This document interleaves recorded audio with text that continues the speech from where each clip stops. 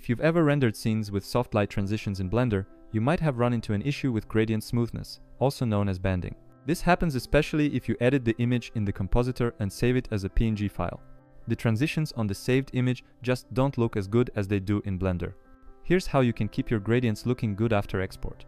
Make sure you have the Cryptomatte object pass enabled before rendering. As soon as rendering is done, go to the compositor and add a Cryptomatte node.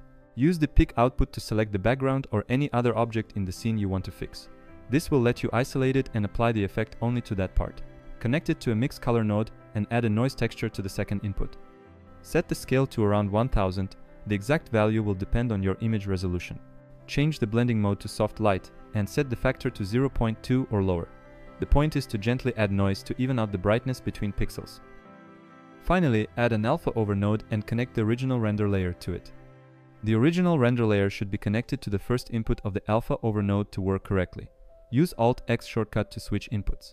Now you can save the result as a regular PNG file or using any other format you prefer. Follow me for more 3D tips.